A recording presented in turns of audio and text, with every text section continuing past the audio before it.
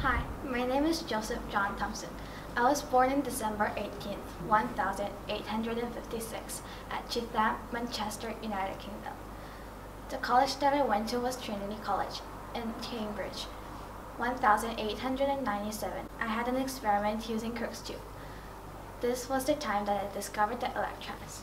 I did another experiment in 1904. My claim was that all atoms have corpuscles. Corpuscles is the old name of electron. After I'm dead, a physicist changed the name corpuscles into electrons. From the first experiment, I knew that cathode ray and the positive charge attracts each other. After the second experiment, I knew that the charge cathode rays was negative, so I concluded that the cathode rays are made of negatively charged particles. And this was how my model looks like this. The model is called plum pudding model.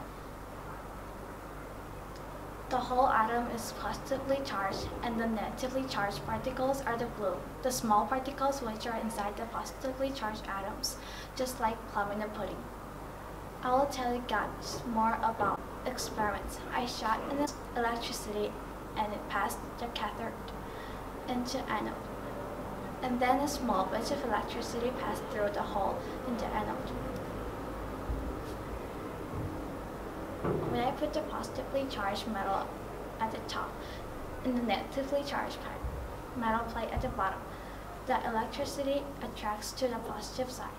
As you know, the positives and positive or negative and negative repel each other, and the positive and negative side attracts each other.